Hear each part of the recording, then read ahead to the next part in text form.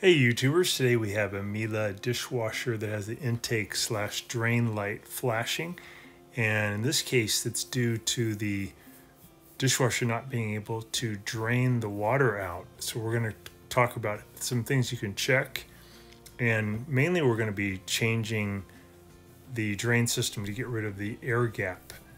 So when we open it up, we're going to take a look at a little part in here called the one-way valve to make sure there's nothing caught in it. We're going to lift up on the lower spray arm. We're going to turn the triple filter arm and pull the triple filter off. We're going to pull this little one-way valve to our right-hand side to release it. We're going to pull it out. There should be a steel ball bearing in there that can move around. We're going to shake it around a little bit, and we see there's nothing caught in there, so we know that that's not the culprit. Might want to also check the little impeller underneath to make sure it can spin easily. But this seemed all really good, so we're going to go to check another part of the system, and that is the air gap. So we're underneath the sink, we're using our driver to disconnect this one hose clamp, and we're going to pull the drain hose off of the air gap. We're going to take a look in there, make sure there's nothing caught. I'm putting it over a bucket, and I'm going to change the mode on the dishwasher, and I'm going to start a new cycle. And when I close the door, we should get some drain action and water should come out. So we have a good amount of water coming out. So we know that the drain system for the dishwasher is actually working good, but the air gap, which is the little device over by the kitchen faucet, may either be clogged or we may just want to bypass the whole thing. So I'm going to pull off the little silver cap, I'm going to twist off the plastic nut that holds it on, lefty-loosey, and I'm going to push it down into the area underneath the sink, and then I'm going to use my driver to disconnect another hose clamp that's holding on a different hose going on to the air gap. And then once I get that loose, I'll grab that and twist and pull to get that drain hose off. This is the hose that goes between the air gap and the garbage disposal. Okay, now I'm going to use my driver to disconnect the hose clamp on this big rubber hose. This is the one that's coming from the air gap. And I'm using a standard head screwdriver to kind of leverage and pull this big black hose off of the garbage disposal. And instead of having that hose going up to the air gap, I'm going to take the hose from the dishwasher drain and I'm going to put it directly onto the garbage disposal, bypassing the air gap. Air gaps are just famous for getting clogged all the time.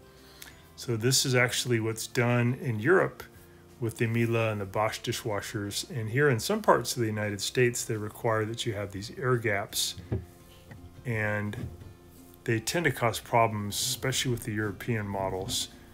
So all I'm going to do here is pretty simple. I'm just going to take this drain hose, pull it a little bit to get a little bit more hose, and I'm going to push the drain hose up as high as I can underneath the sink in a big upward arc. Then I'll put it onto the garbage disposal. Can you please consider pressing down in the lower right hand corner of your screen the subscribe button, and that really helps our channel. I want this to be in a big arc because I don't want water from the sink to fill the disposal and then drain backwards and flood the dishwasher. By putting it in this big arc, it's basically doing the job of the air gap, but it won't clog up. So I'll go ahead and tighten that hose clamp. So you never want the drain hose to just go straight from the disposal right into the dishwasher going down. You always want it to go in an upward arc.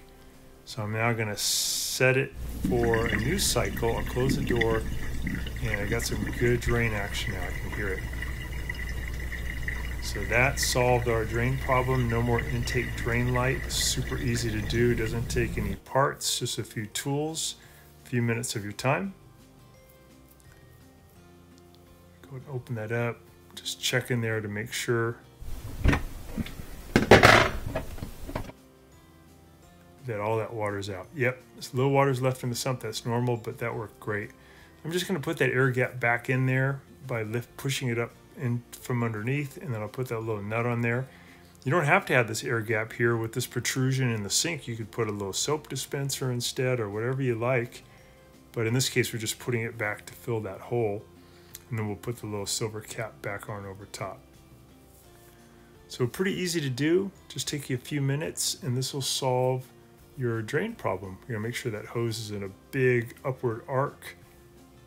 And that did the trick. Thanks so much for watching our video, and please subscribe to our channel when you get a chance, and also click the little bell notification button so we can send you weekly videos on all the different ways of fixing appliances around your home and saving you lots of money. So thanks again for watching, and please also press the like button for our video if this was helpful to you. Feel free to contact me at the email listed below, which is scottthefixitguy@yahoo.com.